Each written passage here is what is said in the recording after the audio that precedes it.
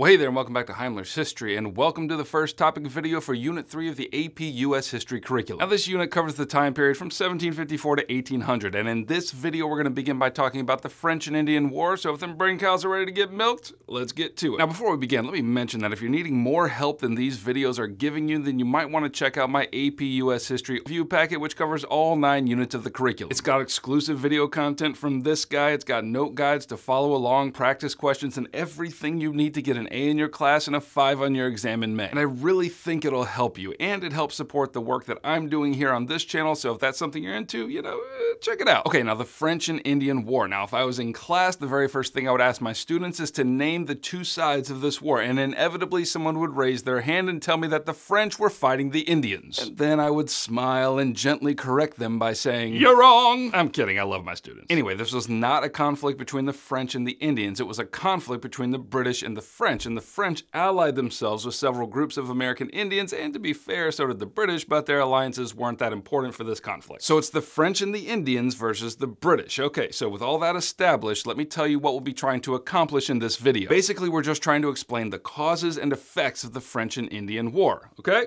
Easy. So let's start with the causes. Now, the first thing you need to know is that the French and Indian War was actually a smaller conflict in the context of a much larger global conflict between the British and the French called the 7 Years' War. So the 7 Years' War was a worldwide conflict, and the French and Indian War was a small part of that conflict which occurred on the American soil. So the cause of this war is pretty simple. The British-American colonists were steadily encroaching on land in the Ohio River Valley that the French had laid claim to. And here's where I introduce you to a young and scrappy Virginian officer by the name of George Washington. Now, by 1753, he had been appointed lieutenant colonel in the Virginia militia, and as such, Virginia's government sent Washington west to warn the French of encroaching on British holdings in the Ohio River Valley. The French commander whom Washington met rebuffed him. "Consider yourself rebuffed." And 6 months later, this same commander took control of a British post in Pennsylvania called Fort Duquesne, and so fresh from chopping down a cherry tree— don't write that down, that's not real— Washington, with help from his American Indian allies, led a surprise attack on the fort in 1754 and then gained it back. And then 2 months later, the French, salty about their own rebuff at the hands of the man whom they had rebuffed, led a much larger force against the fort and took it right back. Now, why is any of this important? Because this was the cause of the French and Indian War. Territorial disputes in the Ohio River Valley between the French and the British caused this war to begin in 1754. Now, even before Washington was defeated at Fort Duquesne, a Congress was meeting to try to figure out British colonial defense against the French and the Indians. It was known as the Albany Congress or the Albany Convention, and here delegates from several British colonies met to discuss a more organized colonial response to frontier defense and trade and westward expansion. They also invited a delegation from the Iroquois Confederacy to join them with the hopes of allying with this powerful Indian association, but I guess they were more like a token presence because the delegates didn't even involve them in the conversation. Side note, you may be wondering why the American Indians were willing to ally themselves with either side at all. Like, weren't the European settlers taking over all their ancestral lands? Like, why in the world are they wanting to make friends with them? Well, for most of the Indian groups, they could see that the best chance of maintaining some modicum of control over their lands lay in the perpetual conflict between European powers. Like, as long as these 2 European nations were fighting each other, the American Indians had a chance to maintain some control, and what they feared most is that one of these European nations would gain control of North America.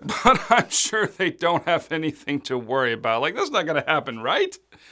Right? Anyway, it was at the Albany Congress that our boy Benjamin Franklin took the opportunity to introduce his Albany Plan of Union. And under this plan, the colonies would establish a council of representatives to decide on those matters I already mentioned: frontier defense and trade and westward expansion. Now, this plan was ultimately rejected, not least because the taxation it required to exist stunk in the nostrils of the delegates. But the reason why it was important is that it laid the foundation for the future Revolutionary Congress, on which more in another video. Now, back to the war. At first, the French kind of mopped the floor with the British, and it was going very badly for them. And then add to that, the 7 Years' War was expanding more and more into a global conflict, and as it did, the British implemented policies that ended up being very unpopular with their American colonists. First, the British cranked up the forced impressment of American men to join the ranks of the Royal Navy, and that's one point in the lasting colonial resentment category. Second, throughout the war, the British quartered troops in colonial homes, and if anyone resisted feeding and housing these soldiers at their own expense, they were threatened with violence. Look at that, another point in the lasting colonial colonial resentment category. Now, as the war dragged on, eventually King George was getting a little twitchy about how much it was costing, and so he opened formal peace negotiations with the French. The war ended in 1763 with the signing of the Peace of Paris. Now, this treaty had massive results for the American colonists. First, Spain ceded Florida to the British. Second, the French were ousted from the North American continent, and the Spanish were given control over former French lands west of the Mississippi. Third, all the land east of the Mississippi River, which is to say the Ohio River Valley, was granted to the British. And now is where we start talking about the effects of the French and Indian War, and there were two main consequences I need to mention. First, because the land in the Ohio River Valley was now under British control, American colonists, hungry for more land, began to push westward. And as you can imagine, this migration intensified the conflicts with the Native Americans who lived there, and when news of this new land arrangement reached the Ottawa leader Pontiac, he led raids against the encroaching colonists in Detroit and other military forts in Virginia and Pennsylvania. And so, seeking to protect their colonists from more violence with the natives of the region, the British Parliament established the Proclamation Line of 1763, which forbade the colonists from migrating west across the Appalachian Mountains and taking land in the Ohio River Valley. But the colonists, in what will become a lasting theme in American history, were like, yeah,